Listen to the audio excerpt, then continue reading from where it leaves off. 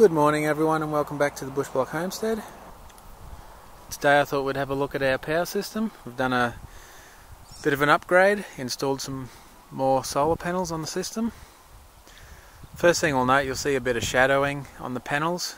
Now that we're in June here in Australia, we're just in the start of winter, so the sun is obviously lower and we're getting a bit of shading from this tree in front of the house. And also one over here, you can see the sun there is a lot lower. In midsummer it's nearly directly over top of us. So we weren't having too many issues, but it was taking a lot longer for the batteries to charge, where before they'd be charged by 9-10 o'clock in the morning. Depending on the amount of power we used overnight, they may not get charged until 12 or 1 o'clock in the afternoon with the existing 2 kilowatts on the panels, with the existing 2 kilowatts on the roof. So ignore these are panels here to do with the solar hot water system and the 12 volt pump system, which we will go through on another episode. Today we're looking at the main power system for the house, which is the 240 volts, well, the 48 volt DC set up to 240 volts through the inverter. So I've gone through the existing system before. We'll just have a quick overview. So on the back here we have 2 kilowatts of panels. There's 12 panels. Oh, it's just over 2 kilowatts. They're 190 watts each. They were from we bought them new a few years back for a grid connect system, and we reused them here out in the bush block. And these front panels, there's also 12 of them, but as you can see they stretch out further because they're a bigger panel. They are 250 watt panels, 12 of them, so 3 kilowatts. So in total we're looking at 5 kilowatts of power. As you can see that shadowing there on the panels. So how they're wired up, they're separated into 4 groups of 3, and each 3 panels, so the first 3 panels they're wired in series, then the next, and so on, which separates them into 4 separate strings, but we'll call that one bank. And basically we get around 110 to 115 volts off each string, so 3 panels wired together, and all them cables separately, which I have to clean up yet. The job later today, I'm going to clean up all these cables and cable tie everything. So there's 4 pairs of cables running down into conduit underneath here. So 8 cables in total. So we've got a pair coming off the first string of 3, then another pair, another pair, and another pair. And that does give us some advantages. As you can see shadowing here, the shadowing on these panels does not affect the output of these panels because they are on a different string. So these will be putting out full output, where if they were connected all together, that shadowing would affect those other panels in the string. Also, we are limited to the voltage input of the inverter. Being an MPPT inverter, we can, from memory, I think we can put in up to 120 volts, but I could be wrong there. But anyway, the 3 panels in series gives us around 110 to 115 volts, and that's within the inverter's input specifications, because the inverter is an all-in-one unit with the solar charge controller built in. The inverter we have actually has 2 charge controllers built in, so this 2 kilowatt of panels, the original 2 kilowatts, goes into one charge controller, and this other 3 kilowatts goes into the second charge controller in the inverter, and we'll have a look at that shortly. So yeah, just installing this extra 3 kilowatts, which more than doubles what we had, allows our battery bank to charge up a lot quicker, especially now in winter that the sun is a lot lower in the horizon. Now we got these panels fairly cheap. They're actually second hand. We actually bought 6 kilowatts of panels at $100 a panel. So obviously that's $3,000 for 6 kilowatts of panels. So we've got 3 kilowatts of them here, and the other 3 kilowatts is sitting over in the container ready to put on that shed roof once it is completed. So we'll have 3 kilowatts over there, and that'll become a workshop, and we'll have a look at the construction of that in another upcoming video. So yeah, we did well getting them second-hand panels at $100 each for a 240 volt panel. We might go have a look at one, and I'll just show you what brand and the specs. We'll have a look at the spec plate on the back of one over in the container. So I just grabbed a panel out of the container, and you can see the specs on it there. If we got focus, anyway, they're a 250 watt panel, APS solar module. A quick look at that. We just got a bulk bundle. Some of them may or may not be faulty. It's the risk you take when you're buying these second-hand panels. I did have this one on the roof, but I took it down. It does test okay, but you can see by the that'll pick up, see the green corrosion in there? Well, it shows there's had water ingress in the panel at some stage. So I thought I'd pull that off the house roof and switch it with another panel that looked alright, and I'll leave this for further testing later on. Apparently where I got these, they are from, well, there's a company that sells these second hand, and they pick them up from insurance jobs, apparently on Grid Connect systems down in the city. If a claim is made, say if one panel goes bad in a full system, the insurance company just changes the whole system and gets rid of the whole lot of the panels on the roof, even though there may only be one faulty panel in the whole setup. So that's how they get the panels, and some of the panels they come across can be only 6 months old, and because one has gone faulty, the insurance company replaces the whole lot, and this company can buy the panels very cheaply and obviously sell them cheap at $100 each for a 250 watt panel. So you do have the risk that one may or may not be faulty, but they do generally test the ones they get before selling them to the public.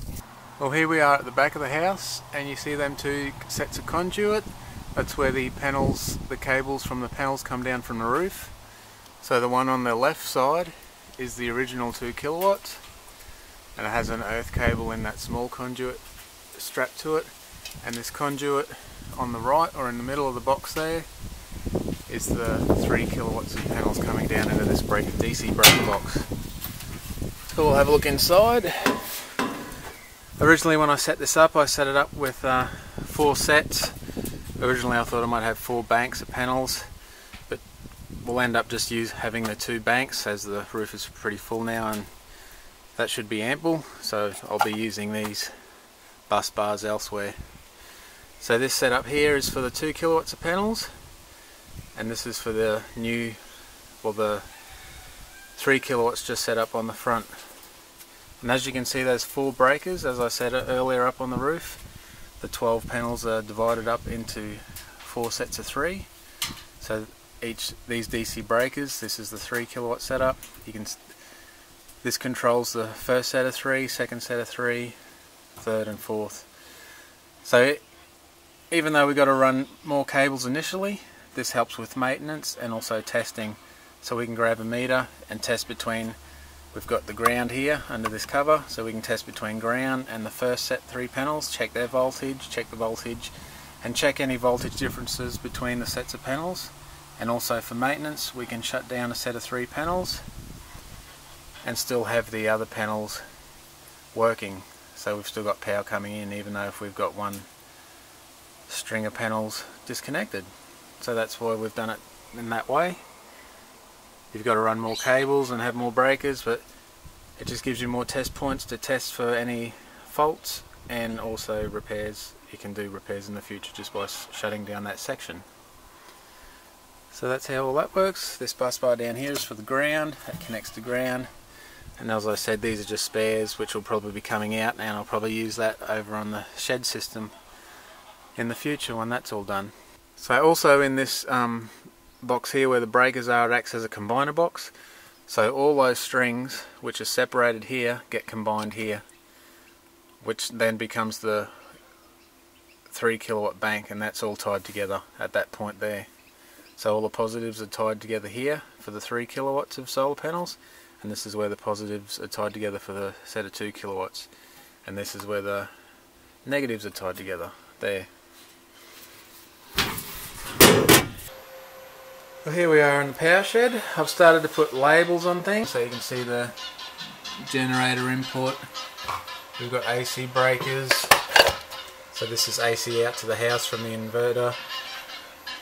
You got the generator breaker, that's the generator input if we need to charge batteries or run the house on a generator.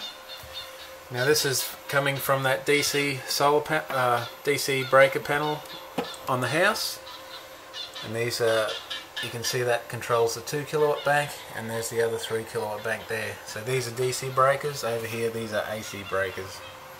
Breakers for the banks of panels, so they've been tied together in that other box on the back of the house. So then we have two cables from each bank coming in, a positive and a negative. So we've got the positive and negative coming in from the 2 kilowatts, and then the positive and negative coming in for the 3 kilowatts. And they're coming in underground and coming into these breakers. So from there we come along the conduit along the wall and we come into the inverter. Now this inverter has 2 solar regulators built in. So as we can see underneath, you might be able to read that, we have PV input 1 and PV input 2. So this is the input here for our 2 kilowatts we had initially, and this is the input for 3 kilowatts. And if we have a look up here, it's only early in the morning, you can see our combined input at the moment is 923 watts. And I can switch between banks. You can see the 2 panels represented on that diagram. So if I switch to our first bank, which is the 2 kilowatt bank, we're putting in around 340 watts. Our other 3 kilowatt bank we're putting in around 560, and that's the 2 banks combined.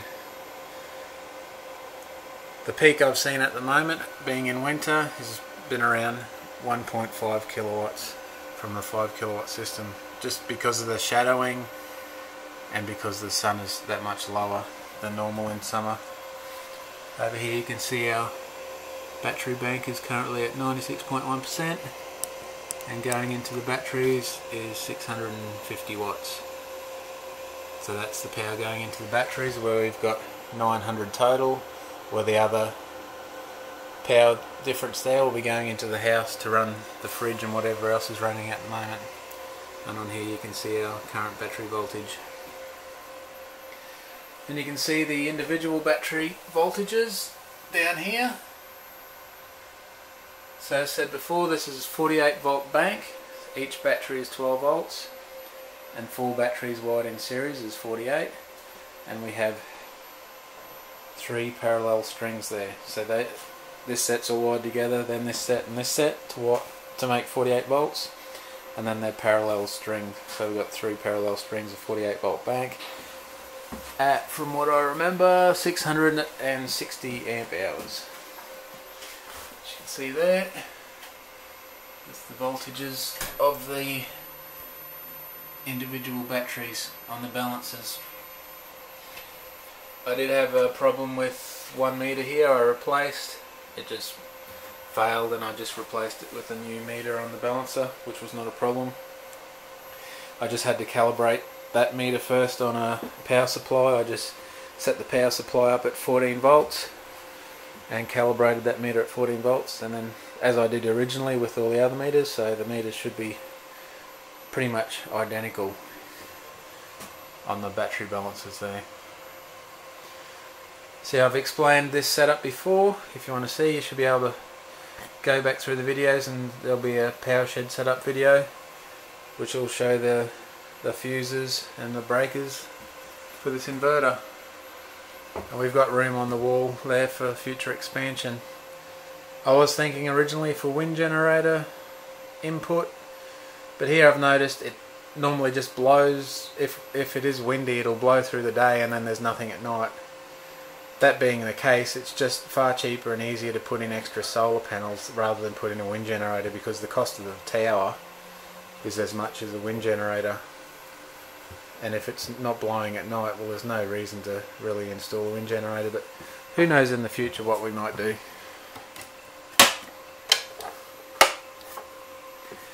So yeah, that's the upgrade we've done to the current house power system. So that 5 kilowatt system will help out immensely in the coming summer. Last summer was really hot, and in the peak of summer they'll be putting out nearly maximum power, and we're looking at by next summer to install a split system air conditioning system in the house. As this last summer we were in a big drought and it was extremely hot. We were looking at over 40°C days. We're in winter at the moment and it is nice. At the moment I'm thinking around 15 to 16 degrees C. Here in Queensland, Australia, well, where we are, we don't get much of a winter. I think this morning was the coldest it's been here and it was 8°C in the house, which is really nothing for a winter's day. It's the summers here we got to worry about with the heat. It gets extremely hot, and last year was nearly unbearable. And wouldn't really matter how much insulation you had in the house. Yeah, it's just outside it was over 40°C, and yeah, part of the reason for the solar panel upgrade is so we can install a split system air conditioning system in the house for next summer.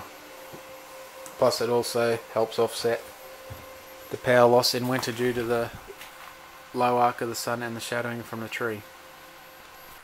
So here's one of the trees causing some of the trouble for the shadowing on the panels.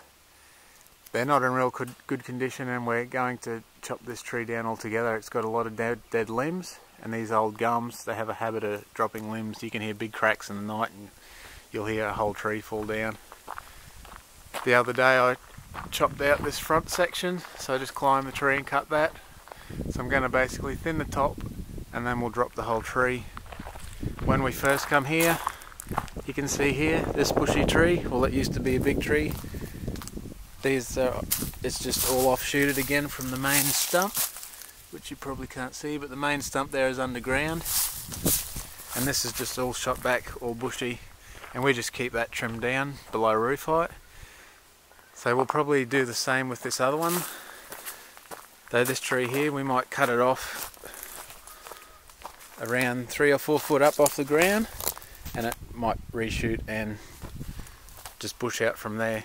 We'll do that first and see how it goes. But yeah, we're going to trim a few trees around the house.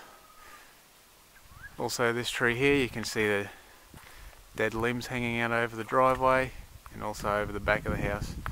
Just trim the dead limbs.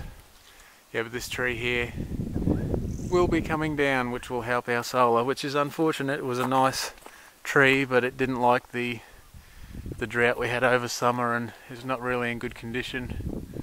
And a lot of these old gums on the property are the same. If we have a look down the back, you'll probably see there's a lot of dead limbs in a lot of those old gums.